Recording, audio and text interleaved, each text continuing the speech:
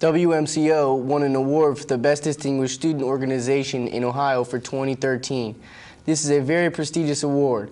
Not many organizations are awarded at the event, making WMCO very distinguished.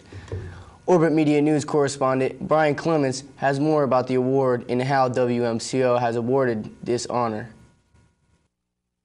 Here in Caldwell Hall, many students of Muskingum have contributed to the radio station. WMCO has been recognized by the state of Ohio as the best student-run organization in the state.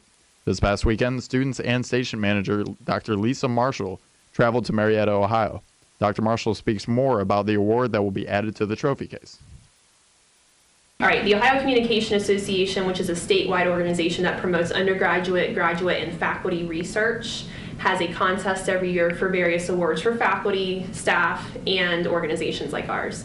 And an alum who was here in the 70s, his name is Doug Switzer, he contacted us this summer about nominating us for this award and wanted to know if it was okay. And of course, yes, absolutely. So he submitted the information early summer, and we found out right when we got back to school that we were a finalist for this award, and we in fact won.